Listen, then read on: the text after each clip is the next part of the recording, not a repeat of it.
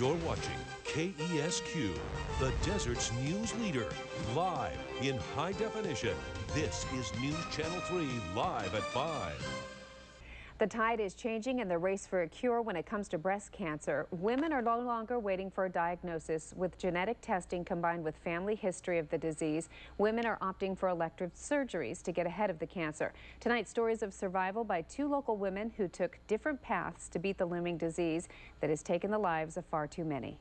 I would go in, have my mammogram, they would have me sit down again, and my stomach would hurt because I knew something was wrong, and they would take me into another room and they would have to do an ultrasound to make sure what they saw was, was there. And when they did see something in the ultrasound, then I ended up having like biopsies, so multiple biopsies. 40-year-old Veronica Lua has a history of cancer in her family. Her mother had 8 sisters and 5 were diagnosed with cancer, including her mother, who died of ovarian cancer at the age of 65. 2 others passed at a much younger age, triggering worry for Veronica, who always seemed to have trouble with her mammogram readings but was never diagnosed. That's when she took action and got tested for the BRCA gene to find out what her odds were in getting the deadly disease. What was it like when you were first diagnosed with the BRCA gene? I had a feeling I was going to be positive, so I was expecting it, I guess, and it was scary. It's scary because then in my mind, my kids, come to my mind, now they're at risk. If somebody is BRCA1, there's about an 87% chance that they will get breast cancer in their lifetime.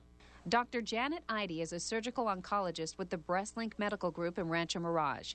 She tells me there are multiple mutations that can cause breast cancer, but the 2 recognized by the Genome Project are BRCA1 and BRCA2. BRCA1 is usually a triple negative breast cancer, which means it's more aggressive. It's estrogen receptor negative, progesterone receptor negative, and HER2 negative. There's also an increased risk of ovarian cancer with this. Veronica was faced with a major decision. Now that she knew she was a target for cancer, she had to make a choice. She debated between elective surgery, double prophylactic mastectomy, which is the removal of both breasts, or continued checkups, which would have to be more frequent. In the underarm, okay, that is the hardest part. How hard was it to make the decision to go through the surgery? I think because of having those abnormal mammograms and my family history, I knew that I needed to do this, and I did it.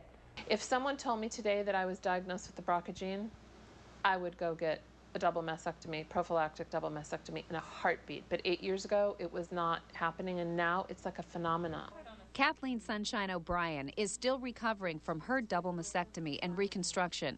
She was diagnosed with breast cancer in November of 2011. In fact, Kathleen and her 2 sisters, Brenda and Angel, were all diagnosed within an 11-month period.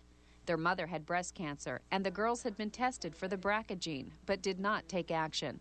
Actually, to show how naive we all in some ways maybe were, even though we knew we have the BRCA gene, my sister Brenda, who was the first to get it, said, I thought I was the one that took it for the team. So she was shocked when Angel got it. Then when Angel got it, I thought there is no way that all 3 sisters are going to get it, even though they say you have an 80 to 87% chance. What Kathleen and Veronica have in common is that they were both at high risk for developing cancer because of family history. But both agree women without that risk still need to study up, pay attention, and ask questions about their medical care. In fact, Kathleen didn't need the double mastectomy, but her decision to do that may have saved her life. I had mammograms on both breasts and ultrasounds on both breasts ahead of time. And the day after my double mastectomy, the doctors came in the room and they said, we've got some more bad news. And I said, what? And they said, we found cancer in your left breast when we were going through the tissue and pathology.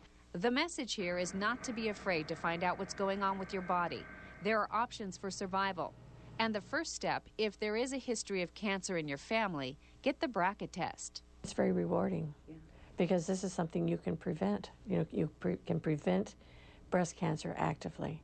I mean, if you have a patient who has an 87% chance of getting breast cancer after mastectomies, their prevention is over 90%. So it's very rewarding.